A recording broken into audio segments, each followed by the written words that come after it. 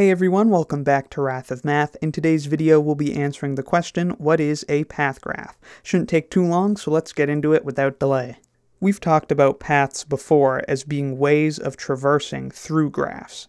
So for example, a path in this graph could be going from the vertex 2 to the vertex 3 to 4 to 5 to 7.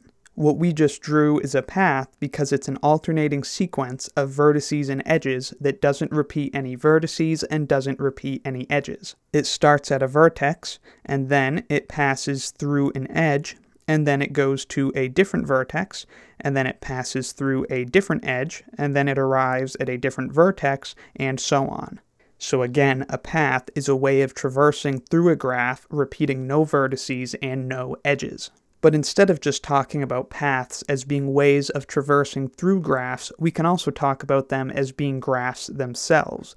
And here are the first 4 path graphs. With only a quick glance at these graphs, you can probably clearly see how they are constructed. So here is the path graph on one vertex. You can see that we denote it P1. Here's the path graph on 2 vertices, denoted P2, and so on. The subscript of the title refers to the number of vertices in the graph. So P3, for example, has 1, 2, 3 vertices, and remember that we call the number of vertices in a graph the order of the graph. So P4 is the path graph with order 4. It's got 4 vertices. So why are these graphs called path graphs? Well, if we go back up to the path that we drew in this previous graph, imagine if we just looked at this path we drew in isolation. So let's say we erased everything else in the graph. Well then, what are we left with? We're left with a path graph on 5 vertices. So that's why they're called path graphs, because they have the same structure as the paths that we've previously discussed.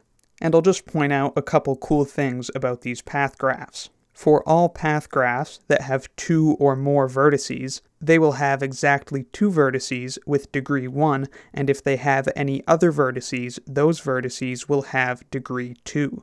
Remember that the degree of a vertex is the number of vertices adjacent to it. So again, every path graph with 2 or more vertices has exactly 2 vertices with degree 1, often called end vertices, and all of its other vertices, if it has any, have degree 2, as you can see in these few examples.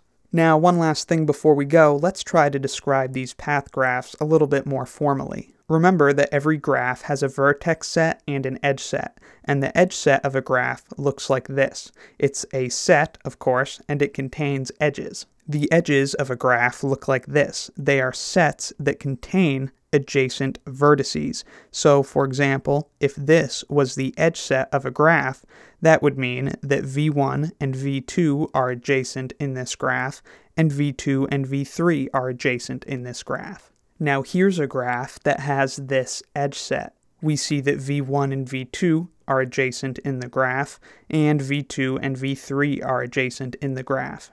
So with that in mind, a graph is a path graph if its vertices can be labeled like this: V1, V2, V3, all the way up through Vn, such that the edge set of the graph is equal to this, the set containing all sets that contain Vi, Vi plus 1, where I ranges from 1 all the way up to n minus 1.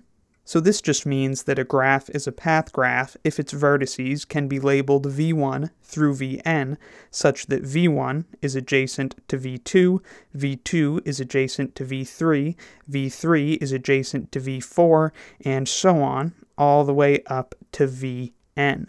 The reason I only goes up to n minus 1 is that if I went all the way up to n, that would mean that Vn is adjacent to Vn plus 1, but Vn plus 1 is not a vertex in the graph. And to try to make this even more clear, let's try labeling the vertices in P4 up here.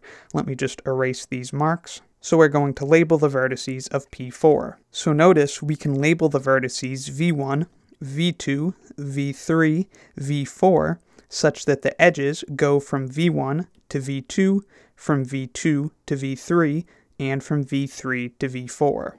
And so we know that it is indeed a path graph. But that's where we'll leave it for now, so I hope this video helped you understand what path graphs are. Let me know in the comments if you have any questions, need anything clarified, or have any other video requests. Thank you very much for watching, I'll see you next time, and be sure to subscribe for the swankiest math videos on the internet. And a big thanks to Valo, who, upon my request, kindly gave me permission to use his music in my math lessons. Link to his music in the description.